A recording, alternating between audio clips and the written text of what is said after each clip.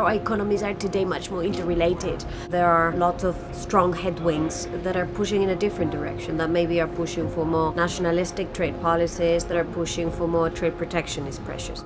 Unilateral solutions, we think, is not going to work. International trade is a very important piece of good quality growth, sustainable growth, inclusive growth. This requires both leveraging the positive force that digitalization technology can have, but also, and this is the part that maybe we haven't thought enough, mitigating the impact of technological progress. And I think the key will be in how we manage the transition.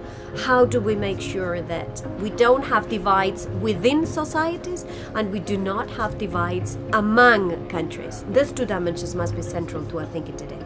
We have to maintain markets open, but also not forget that for open markets to work, the redistribution mechanisms at home have to be much stronger to maintain more harmonious trade and investment relations.